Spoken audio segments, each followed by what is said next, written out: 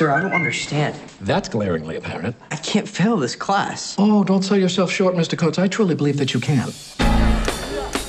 Every year at Barton Academy, students, faculty, and staff depart the campus for a 2-week winter break.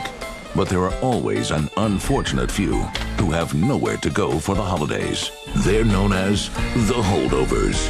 Mr. Hunham. Hello, Mary. I had you guys stuck with babysitting duty this year. How'd you manage that? You know, he used to be a student, right? Yeah, that's why he knows how to inflict maximum pain on us. I thought all the Nazis were hiding in Argentina. Stifle it, Tully.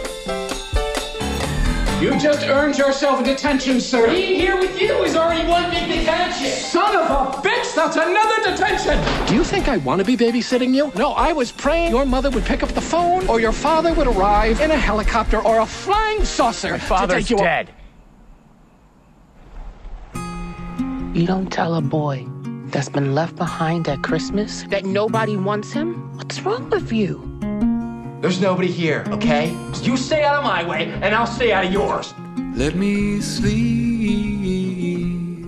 Now, most of the kids dislike you, pretty much hate you. Teachers, too. You know that, right? I find the world a bitter and complicated place, and it seems to feel the same way about me. I think you and I have this in common. I don't think I've ever had a real family Christmas like this before. Thank you, Mary. You're welcome. History is not simply the study of the past, it is an explanation of the present. See, when you say it that way and throw in some pornography, it's a lot easier to understand. I'd like to propose a toast to my 2 unlikely companions. Are you trying to lick down my shirt? No. Yes. You're gonna get me fired. This is your Rubicon.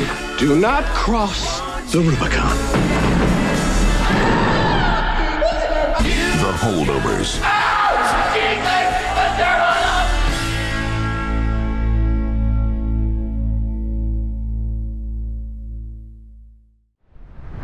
Hey Imagine moviegoers, don't forget to subscribe to our channel to stay up to date on upcoming films coming to Imagine Cinemas. See you at the movies!